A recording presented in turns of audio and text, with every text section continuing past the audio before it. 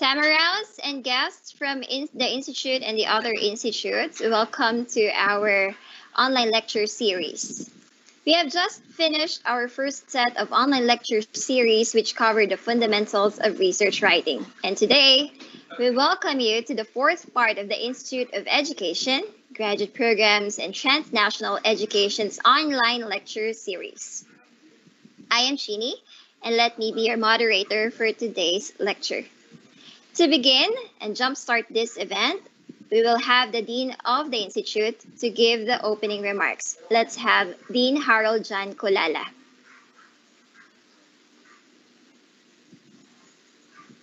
Thank you very much, Dr. Chini. Dr. Chini Aparicio is our program head in the Institute of Education, Graduate Programs, and Transnational Education. FU community, colleagues, and guests from other institutions, attendees overseas, and everyone who is tuned in our Facebook Live via FU official Facebook webpage. Welcome to the fourth part of the Institute of Education, Graduate Programs, and Transnational Education online lecture series. It is my honor to welcome you all and give you a little introduction about this lecture and our speaker. This fourth installment of our online lecture is part of our commitment to deliver quality education by sharing with you some valuable and timely information through our competent faculty members. The Institute of Education Graduate Programs is home to dedicated educators and competent researchers. The featured speaker this afternoon belongs to our roster of faculty members who is not only adept in pedagogy or andragogy, but have established good reputation in the field of research. Our faculty belongs to our department with 100% faculty engagement in research. This series was created with you in our mind, as we know that many of you would like to find the motivation and the knowledge needed to create your space in research and teaching during this time of pandemic. We thank our speaker for helping us achieve this goal of extending our institute's commitment to deliver accessible, quality, and research-based education.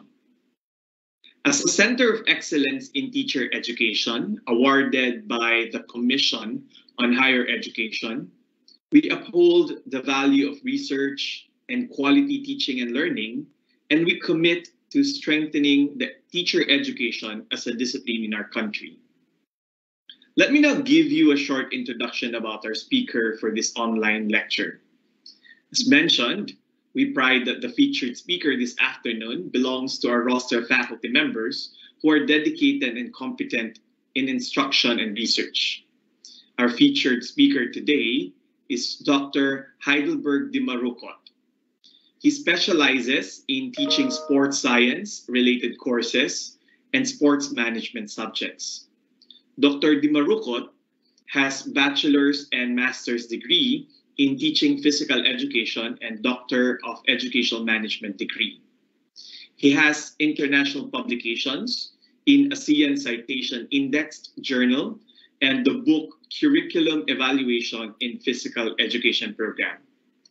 Dr. DIMARUCOT's research interests include the following: program evaluation in education, sports performance and health-related allied, sports management, teaching and learning modalities in higher education. Dr. DIMARUCOT's nickname is Denden. We call him Denden. Colleagues and guests, it is my privilege to introduce to you our faculty in the Institute of Education, Dr. Denden DIMARUCOT.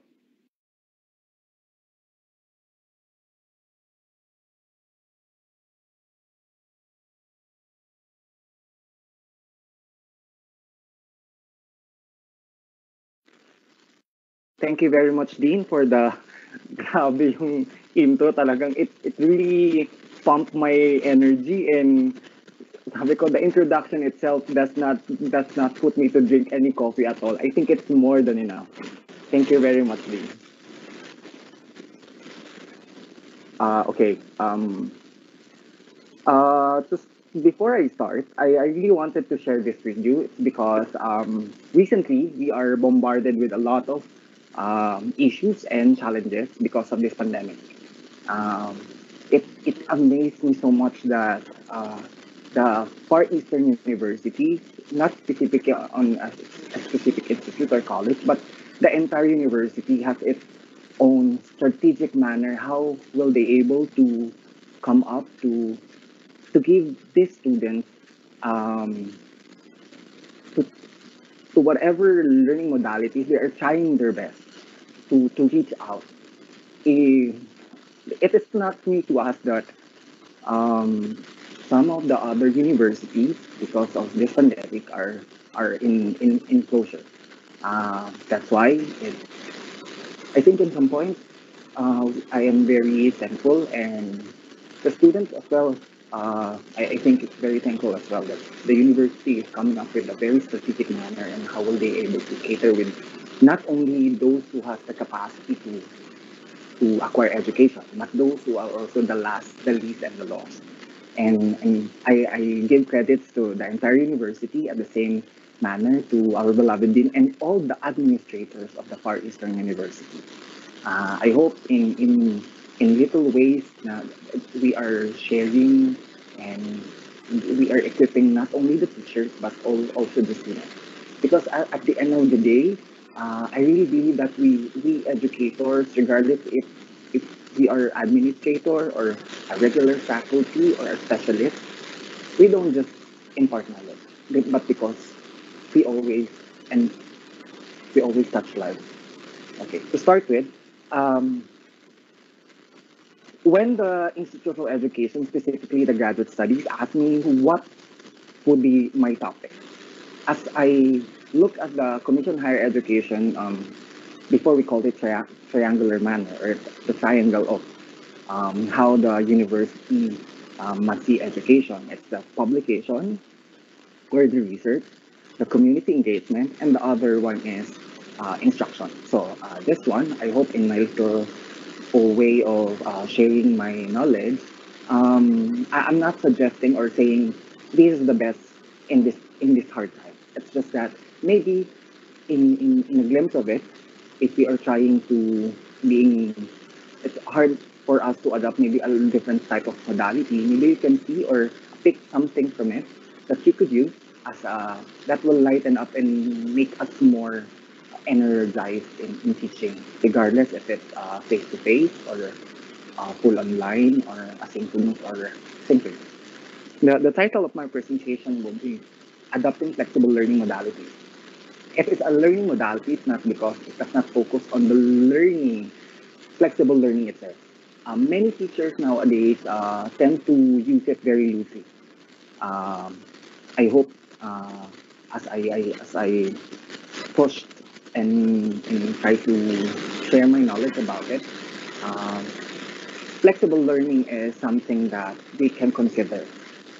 It is applicable full online or asynchronous and synchronous. But let us not forget that despite the hardship of the teachers who's preparing for, I hope all the students who's watching this presentation might also consider that your teacher is trying their best for you to acquire the knowledge, the best they could offer. And I hope uh, this one will help. To start with, to start the presentation, as we all know, the Commission on Higher Education is a government entity that governs the both public and private higher education institution. Um, they are the one who's crafting the policies and guidelines. That's why this one also came from them, specifically mentioned by Prospero de Vera, the chair of the Commission on Higher Education, suggesting that implementing flexible learning can start in August. However, other institutions also have their ways and means or adopting a different style on how they will able to give or they can disseminate the form of education their student needs. Some other institution does not apply the flexible learning because they think that their structured learning or the type of education is much more suitable for them, and then they only follow a certain recommendation from the Commission on Higher Education, but as per academic freedom, the institution has the capacity to suggest also or to implement what type of learning modalities they are going to use. As I go on, the flexible learning focuses not just on one aspect. It focused on the pace, place, and mode of their learning, according to Gordon of 2014. It does not focus merely from the teacher, but it focuses more on the student. Just to give you a glimpse of what it is all about, it could the education or the learning acquisition can in the form of e-learning, open access learning, maybe through online. This is very accessible to all of us.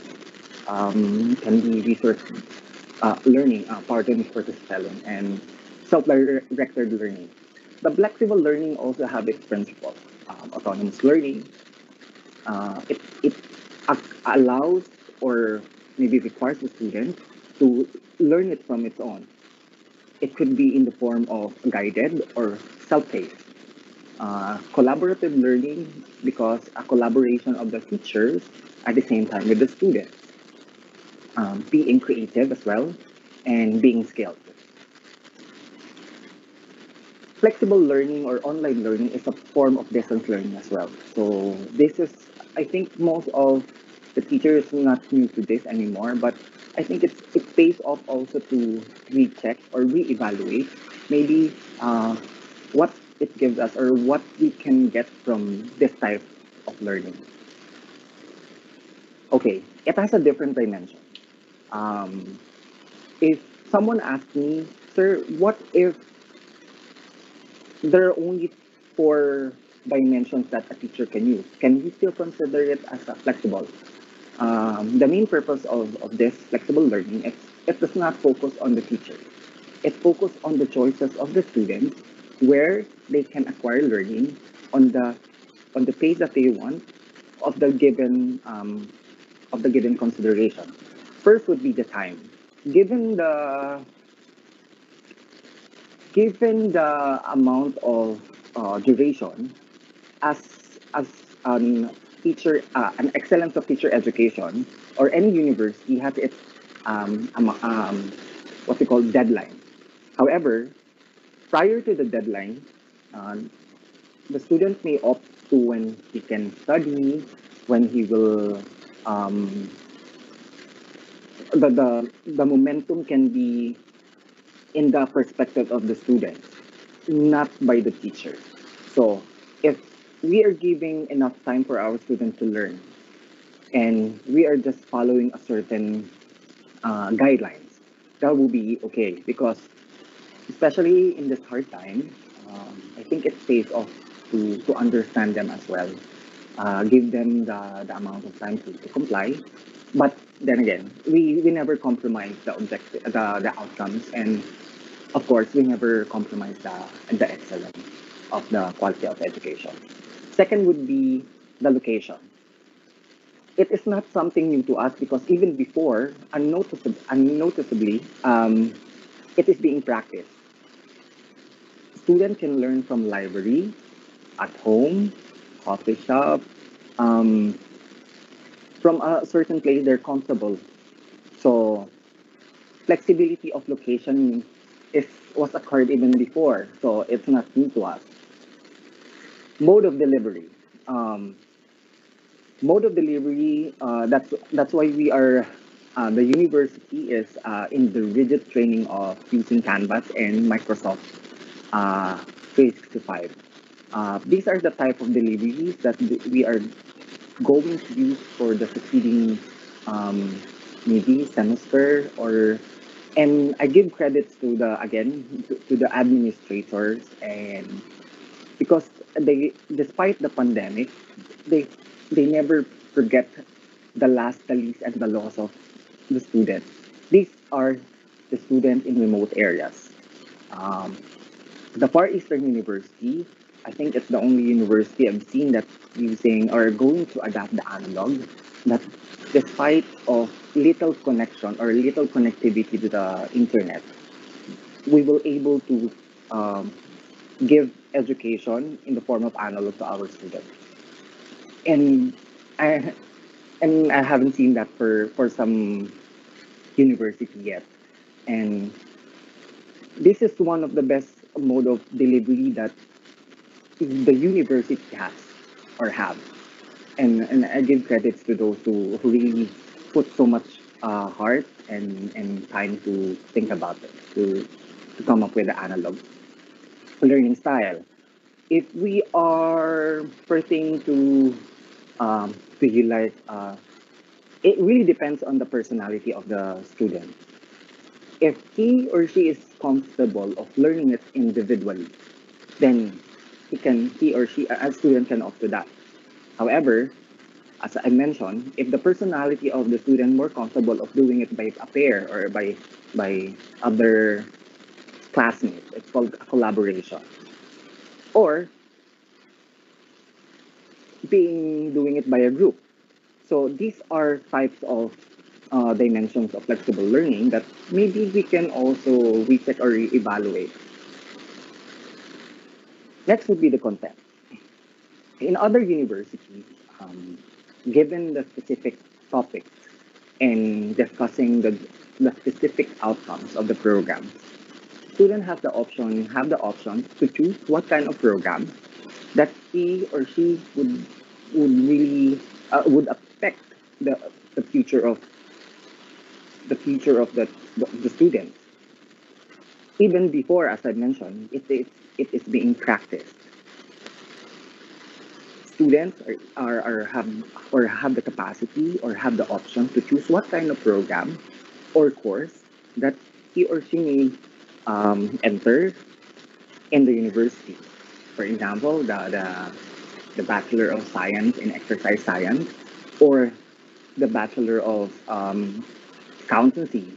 These are the type of programs, or there's a lot of programs that a specific student can choose from. Followed by the organization. Organization pertains to, as of the moment, I think it has a limited capacity because they don't have infrastructure. Most of the learning is being take place from our home. I hope everyone is not limited to their own place, and it pertains to a specific infrastructure that's from school or a home-based learning, or as I mentioned, maybe they have a specific place to study. Lastly, would be the requirements. Okay, this is a very controversial part of the flexible learning dimension. It's because despite the fact that we are giving so much time, location, mode of delivery, learning style, content, or organization, requirement is something that not being embraced in the past years. A best example of this, me as teaching physical education for almost 15 years, I was once approached by the student, sir, I don't have I don't have the talent to dance. The objective of the dance was to show nationalism or patriotism, and she just suggested that I know some ways to for me to show patriotism and nationalism. Would it be in the proper of writing an essay or a poem?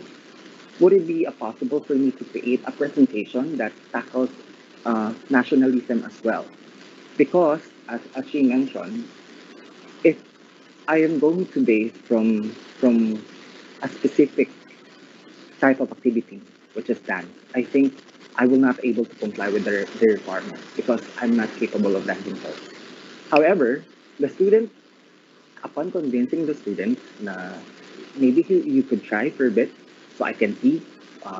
If not, given given the flexibility of choosing the type of requirement he or she or a student can give you, might be also considered. However, As mentioned always by any administrators or any school, we never compromise excellence.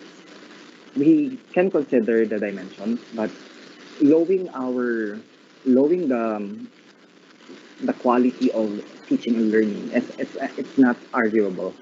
Okay, so some of teachers might ask if it could be a mix of some dimensions, but should not be limited to one because it will not be able to call as flexible dimensions as well. So I hope teachers, I know in this hard time that it's very challenging for us, and I appeal to my colleagues and maybe in a glimpse of uh, flexible modalities, we can revisit some factors of it that we could use. This is not for us. I know every teacher has the heart to to teach. Um, Maybe we also consider the capacity of our students as well. Next would be the glance of the flexible learning. As mentioned by Prospero de Vera of Commission Higher Education, we call it 4 Ps. It's the pace, the place, the process, and the product. Pace pertains to where can we go through learning experience. Is it by a self-paced or teacher-led? So as you can see, this is highly understandable.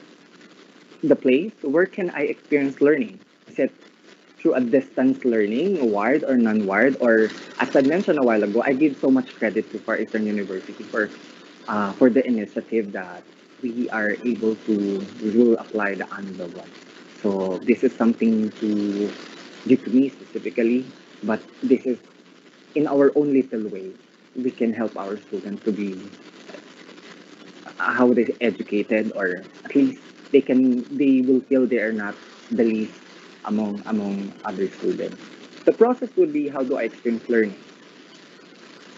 Is it through printed? Is it by non-printed or by modular? Is it by online? Or as I can remember, last week when we do had a meeting, the laboratory based is one of the challenges of the university. Are they, and I know if a subject is pertaining to a laboratory, there is also what we call augmented reality.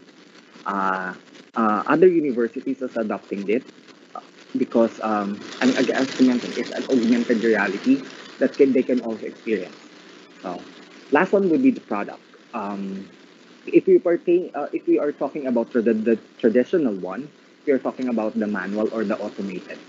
So how will they able, or us teachers, how we will able to see an evidence in what kind of form? As a physical education teacher, sometimes it pinch my heart that because of online learning, I can only see my students performing through the World Wide Web. However, I believe, and despite the fact that I can't see them face to face, or there's no physical classes, giving the consideration of this, we never lose the personal touch. All we have to do is to make them feel they are being appreciated and all of their works are being recognized. To strengthen it, aside from flexible learning, it is accompanied by sustainable learning as well. So it always focused on the gain of the student, not on a specific output, but from the education as a whole, from Board and Solar of 2016. I really would love to share the seven sustainable assessment practices that we can use during the time of pandemic. I know some of our beloved teachers, teachers or colleagues are doing this. Maybe we just have to, again, as I mentioned, maybe we can revisit and recheck if we are doing it in the midst of pandemic. Okay. There are 7 principles of good feedback and practice according to Nicole McFarland in 2005. One will be the clarity of what performance is. In order for our students to come up with a very good output, we have to remember that we have to we have to give them an example or exemplar that what are we, how we will they be judged, or maybe the best example for this is the rubrics. As a teacher and as a student, if they're going to look at our CIB or the module and going to look at this specific criteria, how will they be graded, they will understand. At the same time, we can always explain them how it will be run or what will be the part of the 20%. We can always show also an example. So I think most of our colleagues understand some of our students are audio visual learners. So if they will be able to see an exemplar example, they will understand fully. So it's clear already. Facilitate self-assessment. As teachers, we not obliged, but in our social responsibility, we have to tell them honestly what they are lacking and what they are good at. We have to constructively to tell them what are the status of their output, what are the room for improvement, and at the same time, let them think. Um, Despite the fact that it's a very good and promising um, write up or a research output, it it is subject to revision for not just for the criticism, but it's for improvement. Next would be deliver high quality feedback. As I mentioned, as teachers, our students will appreciate more if we will be more honest enough to tell them. Let me share something that if I'm conducting an online class, I make it up to the point that I'm not just giving comments to the output or their papers. I'm using, well, most of us using Canvas or the conference or the Microsoft Teams to tell them maybe we are lacking something here or there are missing piece of the paper or address the issue properly. I think you have more the words are redundant or maybe we can say if we don't understand a specific part of the paper, we could honestly ask them to explain it. Our students we will more appreciative that we as they're reading their um, papers or an output. From there, from that point, you will see your students na, sir, how will I able to rephrase this? Or how will I able to come up with a good paper? Will you able to help me if or will I able to can I access your permission for me to ask during these hours if I do have questions? So these are the type of teaching and learning style or methods that very essential to us as a teacher. Next would be encourage teacher and peer dialogue. It it is common that most of the time we are giving them a feedback, but as a teacher, I think let us hear our students. Hear them why they decided a specific type of or why what their thoughts about a certain issue or what do you think about proposing this kind of research? Let them um, speak from their heart, and you will understand. All of our students are capable enough to be more creative. Sometimes they are just as scared to tell teachers that, sir, can I propose this? But then again, as I mentioned a while ago, we never compromise excellence or we never compromise the quality of education. In my own little opinion, as long as I'm hitting the outcomes. And then maybe my student will have another option of, as I mentioned, it's a requirement. Form of requirement, they can express themselves. It's I will appreciate more because from there we can see our students be more creative. Positive motivation and self-esteem. Sometimes it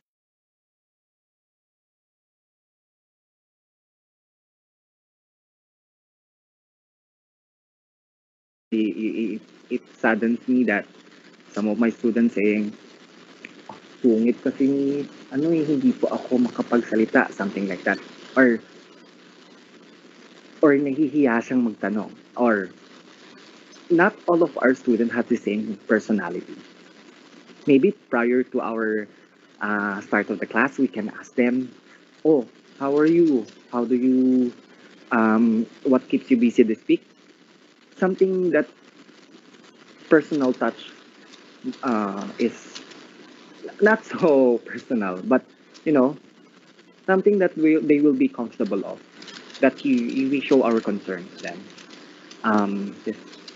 Despite the fact that we give something constructive criticism, we always put their self-esteem as well to in high regard.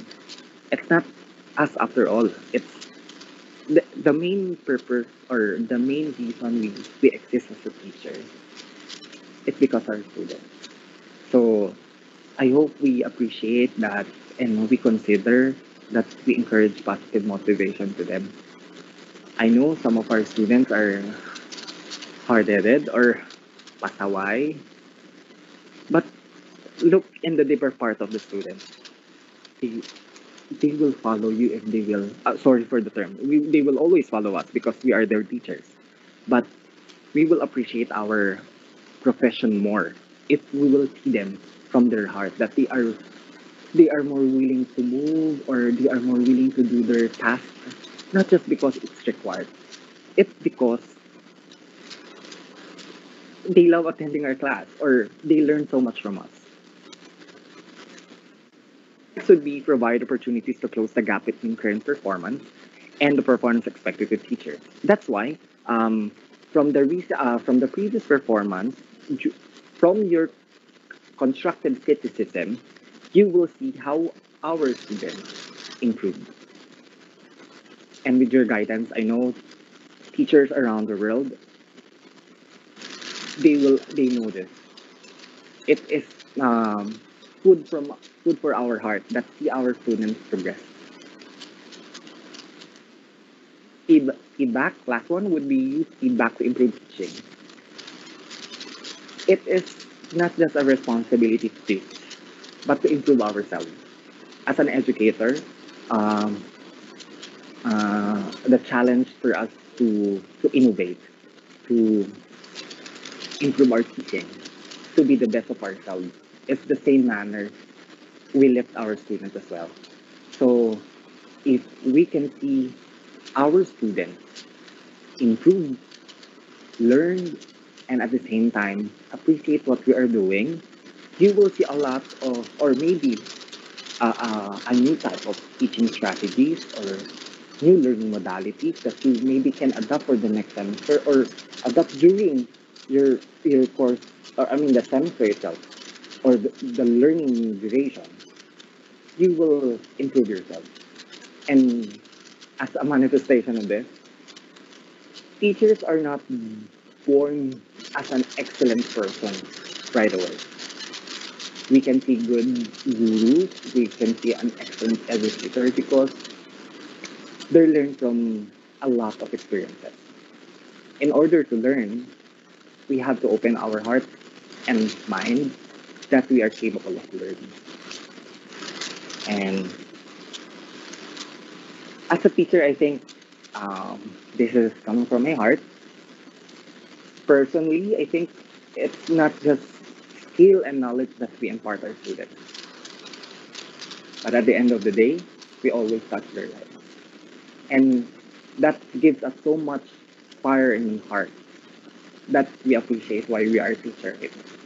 And I hope in my little presentation, I hope some of it you might take from it, not because it does not justify flexible learning is the best learning modalities as of the moment, but it gives us a glimpse.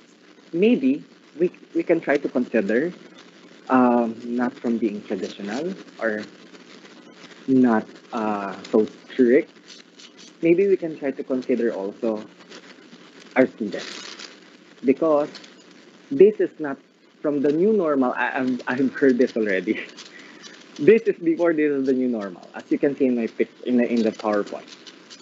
But it saddens me that as of the moment, we cannot go to the four walls of our classroom.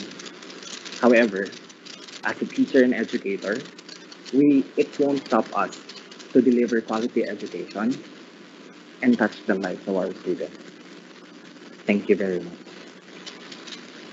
If you do have a question, you may type it on the Q&A box, and I would love to answer each one of them. Thank you very much.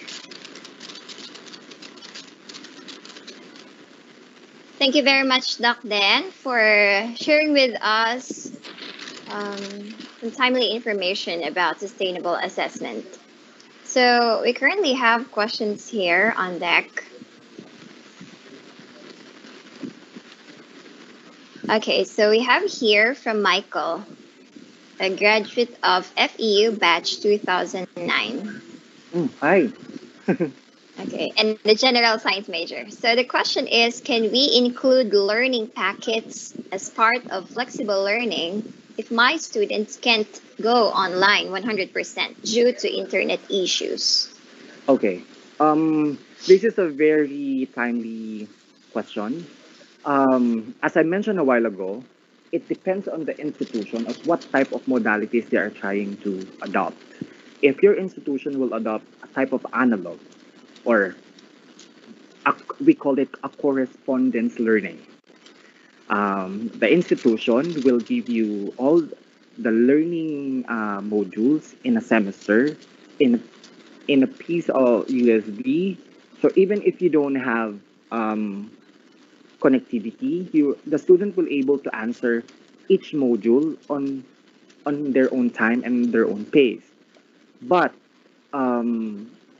it depends on the content of the module as well, on how the learning will take place. So again, I think all the universities and colleges are challenged because of this pandemic, and it caused us education reform. So again, yes, it is possible 100% online on a very strategic manner on how will they put the learning materials, and at the same time the assessment. But it doesn't necessarily mean sustainable assessment will not take place. I think us teachers has to do not more, but our social responsibility as a teacher to ask or be open to our students from their inquiries or questions as well, in order for us to help them. Thanks, Michael, for that question. So we now have another question from one of our attendees. But before that, let me greet our graduate studies students taking up masters in PE. So we have a lot of students here saying hello. Okay, so here is another question. Doc Denden, what is the biggest shift in assessment in the current situation? Maybe this is like comparing the previous to the current assessment mode. That is a very good question, because it's very relevant nowadays. Now, it really depends first on the type of modalities that we are going to use. The biggest shift would be in the aspect of, in the context of physical education. Just an example, we tend to do an actual performance task. So, medyo sanay kami dyan. So, we need to see the students and able to dance, to perform. But in other classes, the big shift would be, it will be through online. Now, if you are assessing a performance through online, it will be very difficult. However, if the module that you are about to give that will equip them despite of the self-paced. Okay, the module will the learning materials or the content inside the module must be very informative.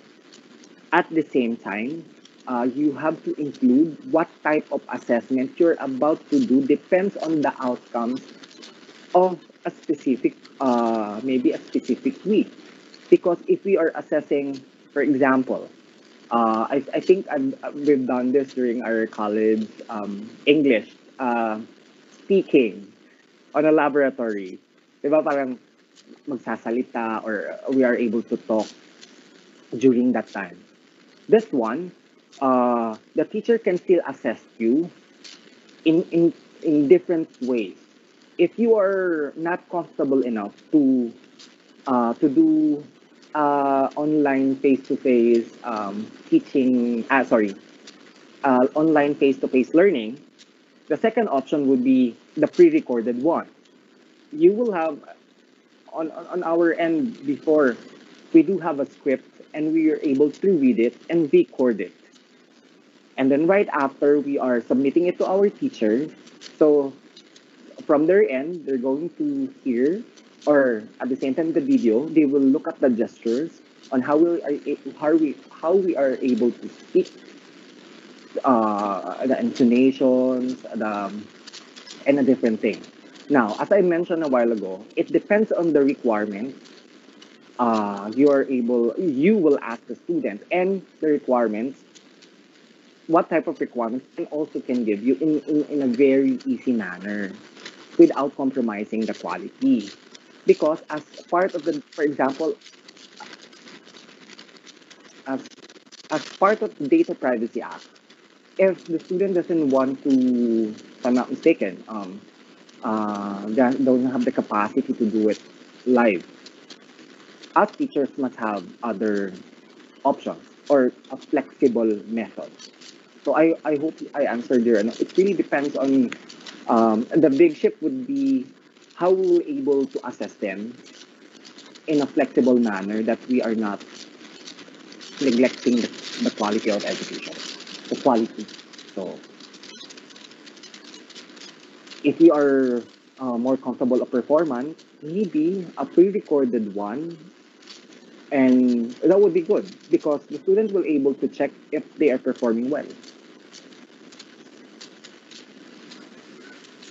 And I guess the student can also have a sort of reflection, right? Yes. Then this is the time when students can have sufficient time to reflect on their own learning and then assess themselves before they'll be able to submit their requirements to their teachers, And right? you will see, actually, this is one good part, no? One of my students from the undergraduate doesn't know how to do dance properly because we are not given the gift of locomotor or motor movement. So what he suggested during that time, maybe he can do a specific dance, a specific dance. Sir, I don't know how to dance a dance sport. Maybe, but I can try to dance a social ballroom. Then right after, if you're going to assess now your students, they will be more happy to talk about it, and you will see how will they progress, and you will love it. It will give us so much fire in our heart, the excess, and also justify the existence of us being an educator. Okay, so from something flexible to something sustainable, I think we have here a question that is something authentic. It's from Fatima, a faculty of NDJC Senior High School. So hello to the faculty of Fatima. yeah, senior high. So that Fatima has a question, and it is: our institution is applying distance and correspondence learning. How can you recommend any methods on how to lessen cheating? Okay. Um, that is a very good question, no? Because even before, okay, uh, maybe we put it on a different perspective. We put it not in the cheating manner, but let us revisit what we are trying to give them. Okay? If we put so much strict, or how would I say this? It really depends on the learning materials you're going to give them and the type of assessment. When we said it's a correspondence, I think there's no connection at all. However, a study of 2017 of McGregor in the Philippines, it's 62% of the total population using an online platform where they can check their social media and what more during the pandemic. In terms of the assessment or the cheating per se, let me go back and let us recheck what we are trying to assess. As I mentioned a while ago, during this hard time, wag naman tayong masyadong, alam niyo yun, let us put our assessment in a very realistic manner. Or the SMART. It should be specific. It should be attainable. It must be realistic, time-bound. It should be like that. I'm not saying the assessment, the type of assessment is wrong. I'm not saying the learning materials is bad. It's just that maybe we put some consideration. Can we have another type of assessment that will not compromise the type of learning outcomes? Or are we in a box that we have to assess them to a quiz? Okay, there are different types of maybe, okay, another strategy would be the assessment can be sent through online. Again, if it's a correspondence, this is a total no connection at all. It is given, they were given a module, if I'm not mistaken. I hope it's very hard to assess if, not hard, but maybe we can think of another way. Okay? Aside from the quiz itself, we could, as mentioned by Dr. Aparicio, a qualitative one or a reflective journal can be done aside from a quiz. From the reflective journal, you will see or you can read how capable your students of, for example, if they are answering a math subject or an English. From this end, you will understand from the reflective journal, it must be congruent, or how would I say, the same message that they are.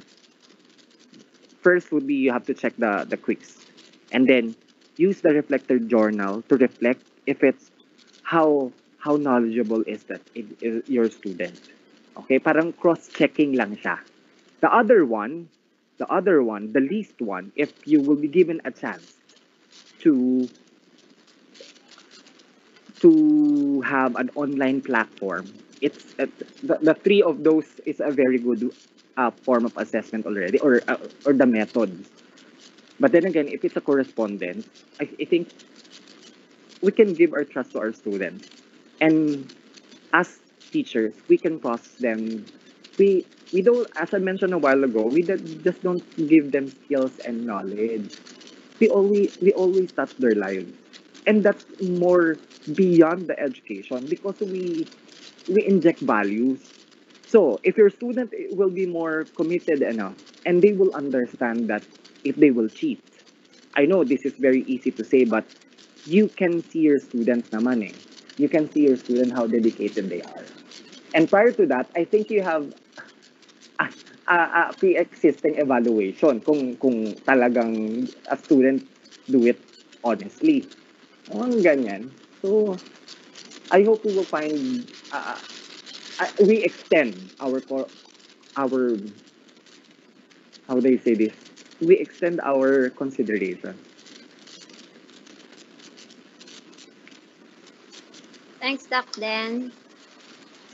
I think we've had our quota for the Q&As to our other attendees. I'm sure Dr. Denden would accommodate your questions and would be glad to respond to your questions using the live event Q&A of Microsoft Teams. So again, thank you very much for joining us in this fourth session for our online lecture series.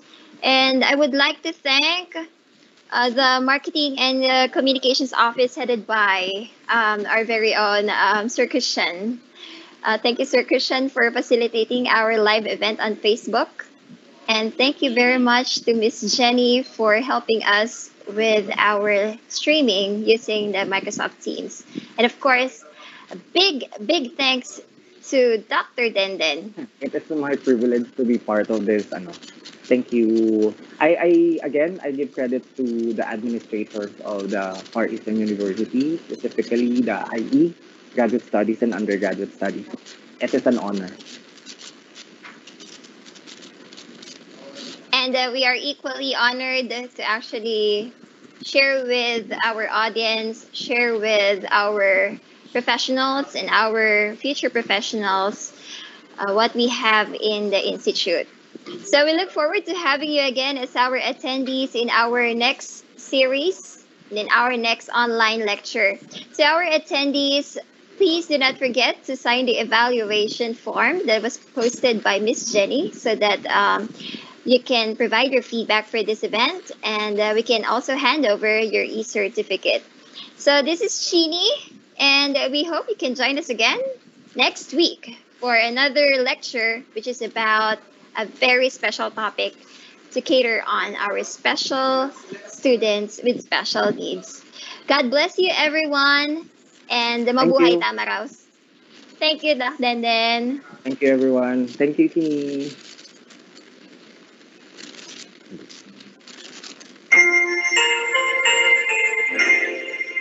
Alive pa rin ba tayo?